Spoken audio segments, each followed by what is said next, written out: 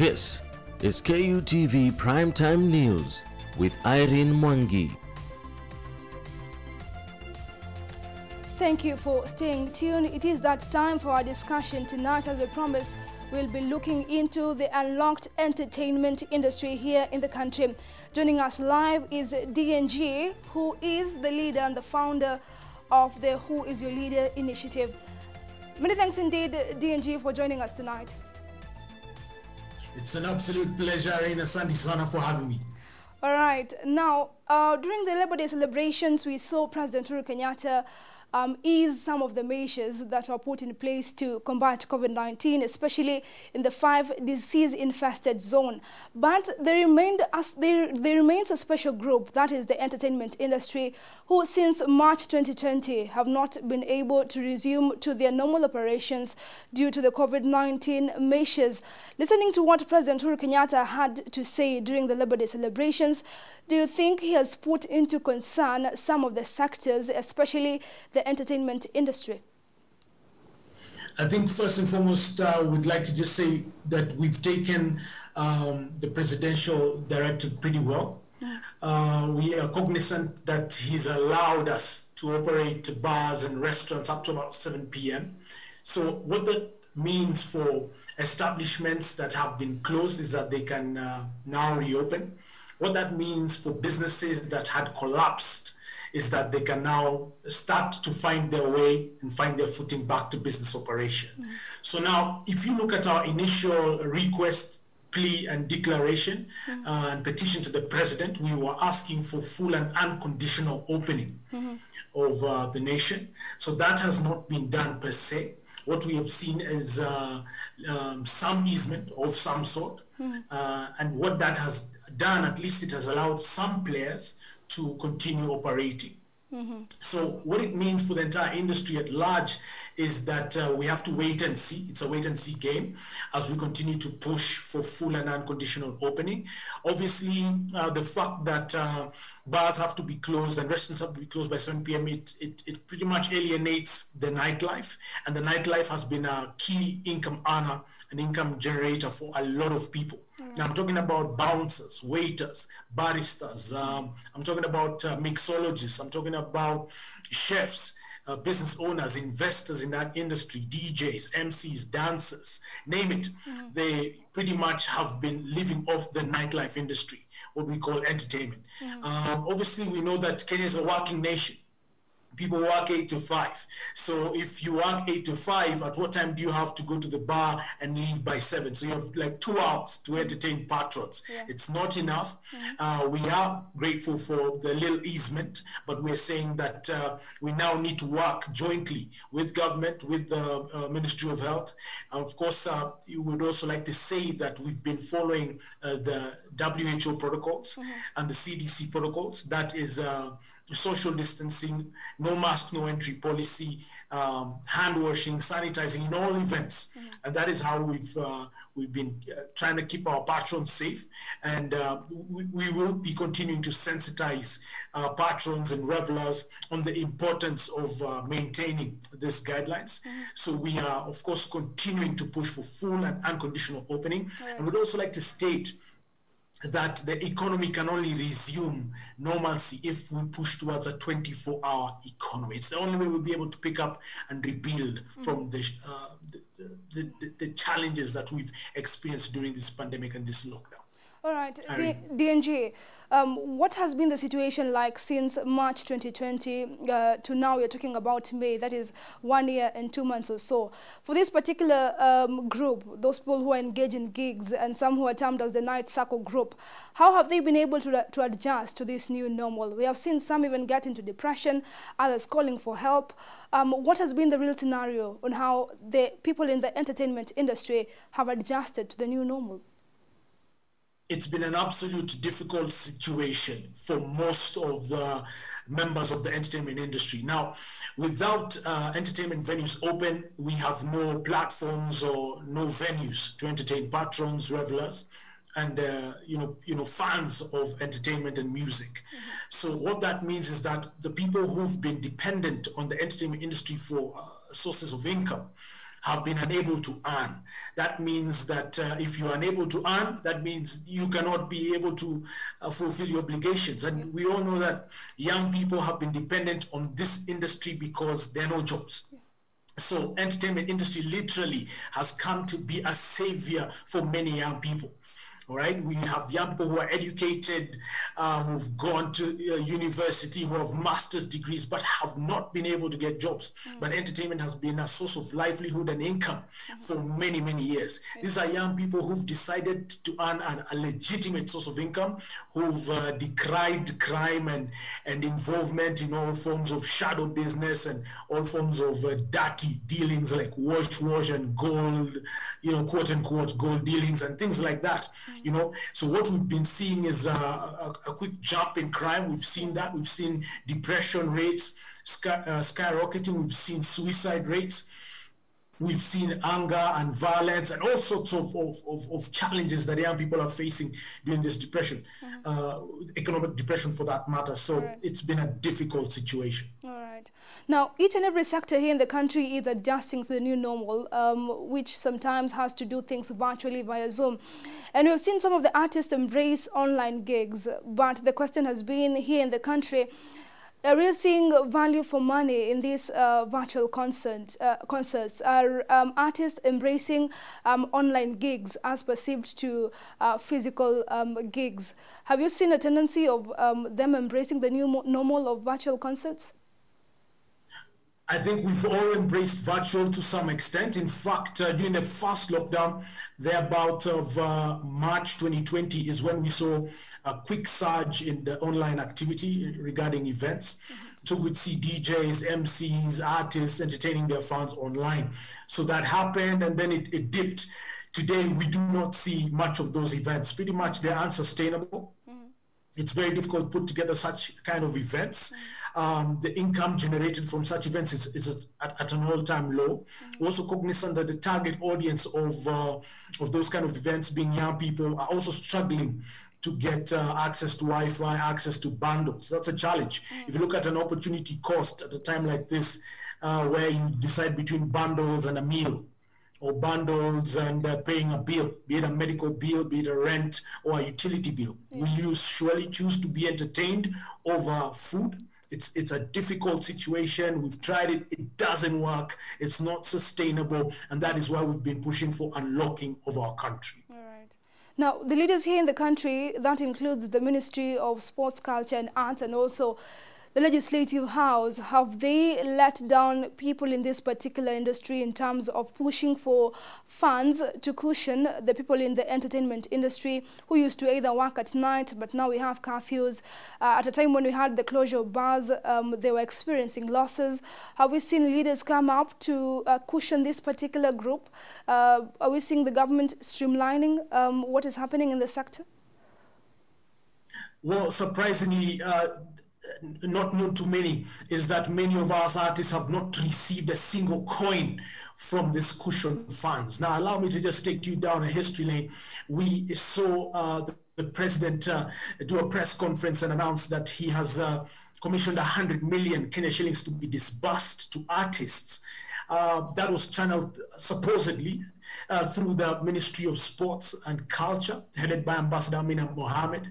And this was constituted through the different agencies within our ministry. That is the Kenya Film Commission, the Kenya Cultural Center, National Museums of Kenya, the Permanent Presidential Music Commission, and the Department of Culture. Today, we've only seen accountability regarding those funds from the Kenya Film Commission, who did a pretty good job in terms of stating how much money they disbursed and who they disbursed the monies to. Obviously, we know there's a huge gap out of that chunk of money. The rest of the agencies have remained mute. There is no public information available to date. And you can go Google after this video interview. We have no idea where the money went, who took the money, and how much was given to who, what criteria was used to disburse these funds, what channel was used, whether there was public participation involved, whether there was a public procurement policy and procedure followed. We have no idea. So what we're demanding at this moment, even before other funds are disbursed through that same line ministry, we want to see public accountability of these funds. We want each of the agencies that I've mentioned to articulate and be able to account for each and every coin. I would also like to call upon the President, His Excellency Uhuru Muigai Kenyatta, to take charge of this accountability exercise, because we cannot be having monies disbursed in the name of artists and in the name of cushion funds that disappear into thin air. We're also cognizant that monies are being borrowed left, right, and center in the name of COVID-19. So surely, if we cannot account for 100 million, how can we account for 1 billion, 2 billion, 5 billion, 10, 20 billion? All right, DNG, you would admit that the cause of this particular situation is that people in the entertainment industry lack professional bodies or union to advocate for some of this money, or to advocate for some of their rights, especially in their businesses. Can you admit that indeed, as an industry, you've failed to create union and bodies which are recognized as the legal bodies to fight for some of these rights? Actually, as a point of correction, there are so many organizations and forms of associations within this industry. There's associations for DJs, musicians, MCs. You will find that we also have collective management organizations, the likes of Camp, PRISC, MCSK, etc. So they do exist. Whether they're doing their job, I think they are better placed to tell us what it is that they're doing. So I don't think it's a matter of unity, because, for example, if we talk about accountability for funds, whether we're united or separated, whether somebody is a member of an association in Mandera and the other one is a member of an association in Narok, the other one in Kwale, it doesn't really matter. As long as you're a member of this organizations, or as long as you're an artist that is recognized by whatever channels, whatever associations or unions you may call, you should be able to get a chunk of that money. Now, in fact, I would like to say that the CMOs that have been at the forefront of negative press for the longest time, the Camp, PRISC, MCSKs, at least they remit and disburse funds. Whether it's little, whether it's 700 shillings and 30 bob ya kutoa, or 3K, at least they have been able to disburse.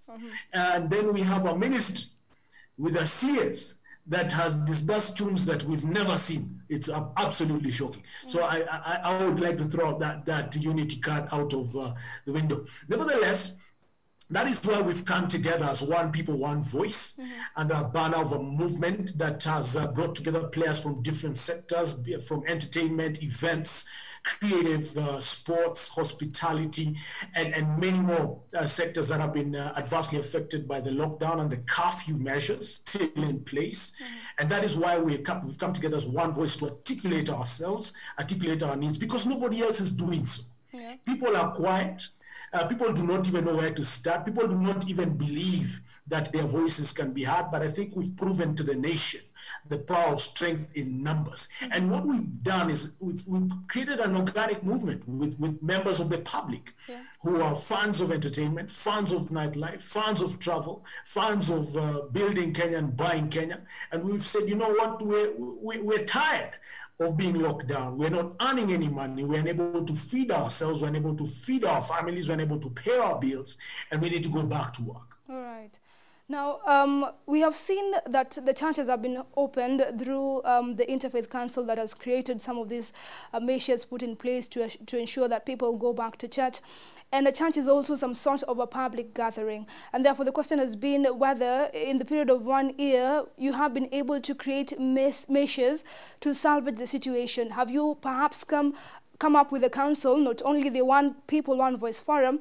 Are you perhaps having an ad hoc committee to sort of create measures to ensure that we are seeing a recurrence of this particular entertainment industry here in the country during this time of COVID-19? Are you planning to have a council to look into the measures that can see the entertainment industry unlocked? So currently we're having talks with the players. We do have a committee to which I'm a vice chair. And we've been having conversations across multiple sectors. As I said, we've been talking to players within creative, bars, hotels, tourism, and for us it's to have conversations about how we can go back to business. I think that is the critical element here. How we can resume normalcy. Because for us, without normalcy, there is no business. If we cannot go back to a normal setting where we can have events, where we can have gatherings that allow people to enjoy themselves within the safe zone of the COVID-19 protocols, then we'll not be able to engage in business. So what we're saying is that we want to see businesses that had collapsed go back. We want to clinch back jobs. Because what happened, Irene, as soon as the president gave his directives for the lockdown, people were immediately put on leave, whether it is indefinite leave or total termination. Those are jobs that were lost. Those are sources of income that were lost. That's taxes that the government desperately needs that were lost. So we need to figure out how to get those jobs back. It is not a guarantee that because the president after some period has decided, okay, let's allow these guys to go back to work, that those jobs are still there. Perhaps the investors could have moved on. Perhaps the club owners or hotel owners or restaurant owners could have said, you know what, to hell with this industry. It's not beneficial. We've seen the Pride in MD saying he's reconsidering all his investments within the territory of the Republic of Kenya. Those are strong, strong messages to the government of the day that these are not industries to just play around with. They're critical industries that are employing millions of Kenyan citizens and indirectly sustaining even more millions of dependents. You see, so I feel like going forward, the government needs to rethink such illogical, misguided, and unfortunate measures. If you look at other countries that have dealt with this pandemic successfully, I'll give you an example of New Zealand, Australia, the United States. They've gone back to normal. They've quickly vaccinated their people. They've quickly just put in place and enforced the COVID-19 protocols, which we all know. Even the little children in kindergarten 1 and 2, they all know that they're not supposed to touch their faces with dirty hands without washing with soap and water. So I feel like instead of lockdowns and curfews that are not adding any value in regards to dealing with this pandemic, we need to focus on what the WHO has told us, which is simply follow the protocols and go on with your life, because this is not something that's going to end in a split second. So we cannot close these industries indefinitely whenever we want and just quickly tamper with people's sources of livelihoods. It's unfair, it's draconian, and it should not be allowed to continue. All right, the fight against COVID-19 here in the country is a joint effort, and the Ministry of Health is at the center of it. Now, when you're looking into what the Ministry of Health is doing vis-a-vis other countries, are we foreseeing a situation whereby we'll be able to overcome this particular virus, given that we might see a fourth wave, and again, we will be back to the measures to combat the virus, which affects a lot of businesses here in the country? I think first and foremost, the Ministry of Health is the biggest problem and the biggest roadblock to a successful management of the COVID-19 pandemic. By the time you're seeing all these scandals on television, Irene, you're seeing cancer and all the millions, billions stolen. What are we talking about regarding the Ministry of Health? We're talking about vaccines that, we do not know when the next batch of vaccine is going to take place. But at the same time, we know that BBI is a priority. We know that senators and members of parliament ideally have been recalled for special sittings. So you can see the priorities of this government. The priorities of this government, unfortunately, have not been the common wananchi, the you and I. The priorities are political succession. The priorities are BBI bill that has no value to any Kenyans. That is the most unfortunate thing about this regime. They do not care about Kenyans. They do not care, absolutely. If the Ministry of Health was serious about COVID-19 management, they would have tasked an agency such as NHIF to ensure that NHIF is covering COVID-19 related complications. For your information, NHIF is not taking care of COVID-19 related complications. So Kenyans are on their own.